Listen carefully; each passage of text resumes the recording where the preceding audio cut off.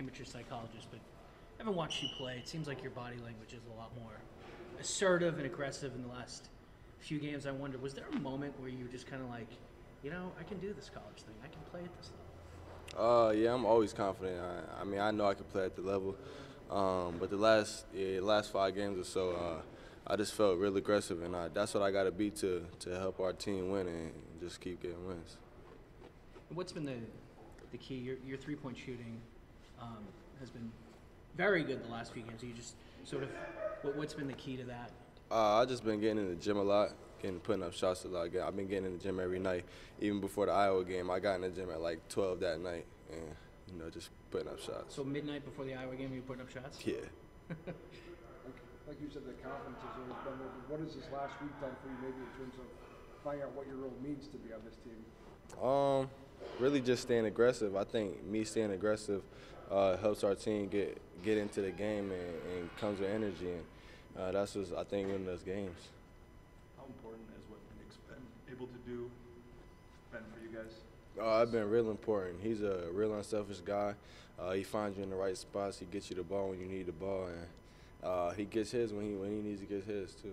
Is he too unselfish at sometimes? Coach Brooks, sometimes he needs to. Yeah, definitely. He's definitely too unselfish at times because he could get to the rim and score at will. I think so. He's definitely too unselfish at times, but they'll come in the coming games. What do you know about UNI, just maybe as a program? I know you haven't looked at them a lot this year, but. I just heard they were physical. They're like big, strong guys. They farm guys. So I mean, they strong. I heard that. I heard that, but we haven't really looked at them too much. I heard they got some big wins this year.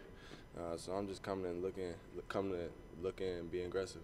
I think they'll be the first team you play that, I don't know if you know this, but I mean they slow it down like no other team in the country. What's the challenge, I guess, in facing a team that wants to milk 30 seconds off the clock pretty much every time?